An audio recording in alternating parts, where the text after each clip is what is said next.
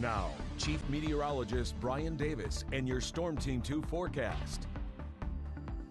Another cool night is on the way across our region, and once again the air quality alert has been pushed out another 24 hours, extended into Friday all the way to Friday night at midnight. Friday still looks like a nice day all in all. We should get quite a bit of sunshine and low humidity again, and then a little warmer on Saturday.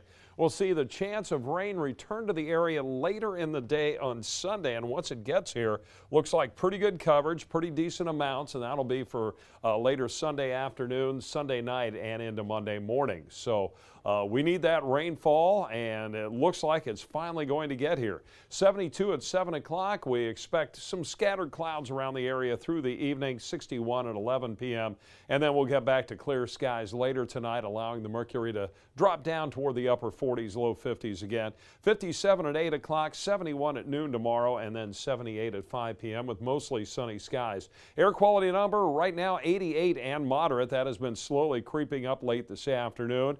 And the air quality alert, as I mentioned, extended all the way through Friday now for the entire state of Ohio. And of course, that includes all the Miami Valley.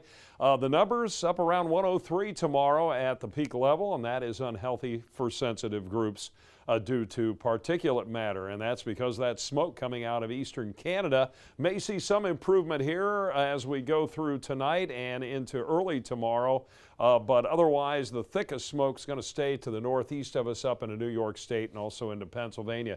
Notice starts to move from west to east, so that's away from those Canadian wildfires, so I think we're going to see some improvement in our air quality here as we go into the weekend. 40% chance of rain later Sunday, 50% on Monday. Temperatures over the next 12 hours you can see easing on down to 60 around midnight and then dropping down to 50 at about 6 o'clock in the morning, with the highs tomorrow afternoon in the upper 70s north and the southern part of the Miami Valley.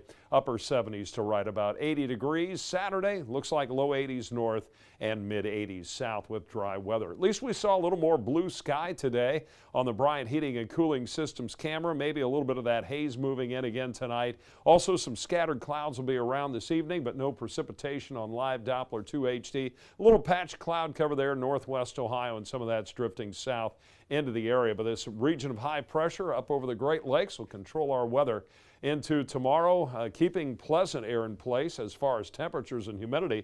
75 degrees right now, 26% on the relative humidity. Our weather checkers tonight, Jeff Cadora, Bell Center at 72, and right now Jason Thompson in Brookville at 76. Here's your forecast tonight. We expect clear to partly cloudy skies. It'll be cool, overnight low around 50.